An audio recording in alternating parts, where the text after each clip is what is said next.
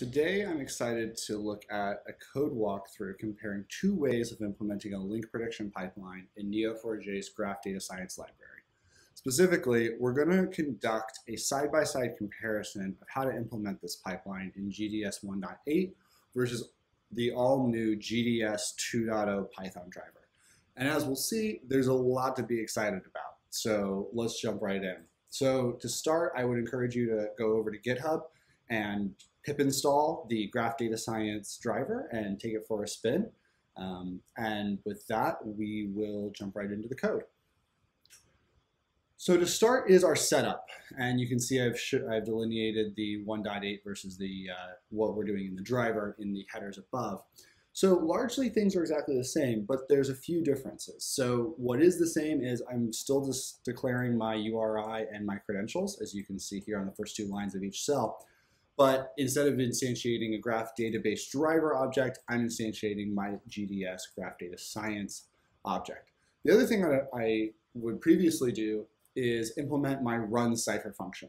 This was to abstract away the need for dealing with drivers and transactions and sessions, so I could just run my Cipher and get the results back easily.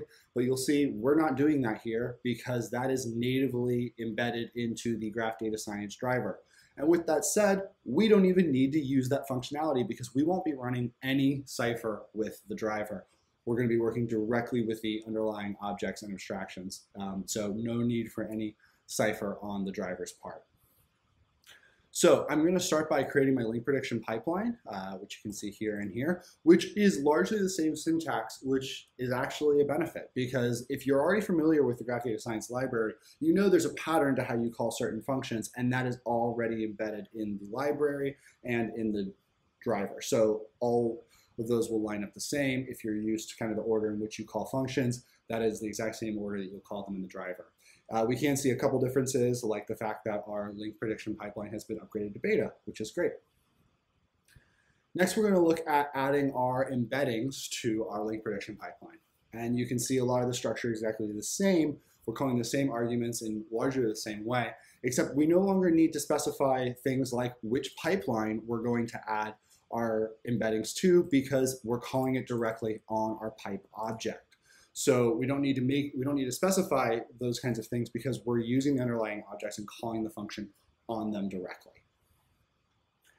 Next, let's look at how we could use the dynamics of Python and combine that with implementing things in the Graph Data Science library. So here I'm adding PageRank in betweenness as I've done in previous videos.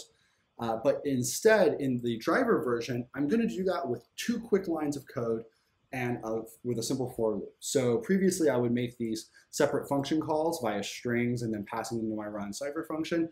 Now I can just call a for loop and say pipe.add node property, and they'll easily be added. Again, quick 2 lines of code, done. Next I'm going to add my features to my pipeline. Again, largely the same code, not much difference here except for the fact that it's a little less to type, and we're calling it directly on our pipeline object. That holds true for splitting between train and test as well. Where we can really start to see the convenience is in things like creating our projections. So one thing to note is that in 2.0, we have changed from the previous graph.create to what is now graph.project. And we can utilize this because it is much simpler for me to parameterize my arguments to my function. So here, I might want to change around what I want my projection to do, or run different experiments with certain nodes or certain edges included or excluded. Now, the savvy amongst you will say, well, you could do that with the string function call version, by using an f string or a dot format, but that produces its own set of small challenges. So if I were to change this to an f string, we can now see that the curly brackets, which are a part of my Cipher syntax, now become part of the f-string syntax, and there's kind of a confusion between the two because it's actually trying to interpolate my underlying Cipher. So for this, I would actually have to come in here and add a second pair of curly brackets. And again, this isn't the end of the world, but it's one more thing I have to worry about and track, and makes it a little harder when I'm trying to actually use the underlying variables to switch things around. With the new version of the Graph Data Science driver, I don't need to necessarily worry about using the string interpolation to pass it variables, I can just instantiate the variables right here, declare my list, declare my dictionary, and then switch those around as I want to change and experiment and pass them to my function to create my embedding or my projection. So next, let's look at training our link prediction model. And one of the things you can see right away is it's way less code. So here, it's taking me about 8 lines of Cipher and 3 lines of Python. So again, here I'm having to declare things like which projection I want to use. I have to actually specify the specific string, and I have to remember that or store it in some variable.